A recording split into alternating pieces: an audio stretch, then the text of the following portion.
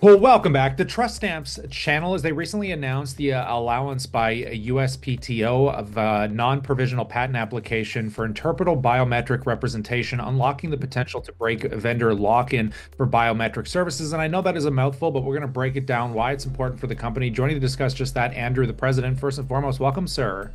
Thank you, sir. Pleasure. I know that was a bit of a mouthful, but for newer audiences, let's simplify this a bit and kind of break down what this patent means.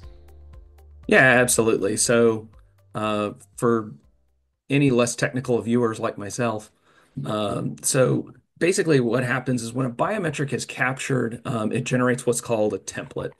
And most biometric service providers generate a unique template, which their clients can store and reference in the future for what's called a one-to-one comparison. The concerns for many businesses is that the longer they use a single biometric service provider and the bigger their database of templates gets, the more painful it will be to switch service providers in the future.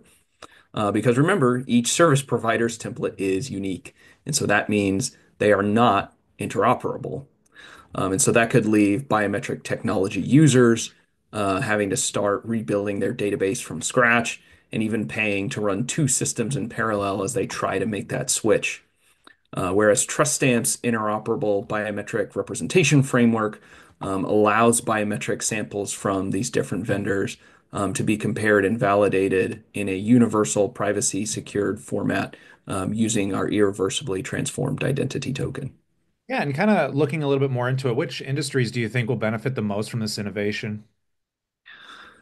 Probably government, financial institutions, and healthcare systems. And that's because biometric infrastructure has a pretty high upfront cost and is often used for sensitive functions like security and fraud prevention. And so, as a result, switching vendors represents not only a significant cost burden to these industries, but also a security vulnerability. Yeah, for sure. But do you want to talk a little bit more about the markets where you see this will be most impactful? Yeah, really any highly regulated market, but especially those who are impacted by laws like GDPR, CCPA, and the EU's AI Act. These laws are really increasingly mandating data minimization and privacy by design principles, which really aligns with Trust Stamp's privacy enhancing technology.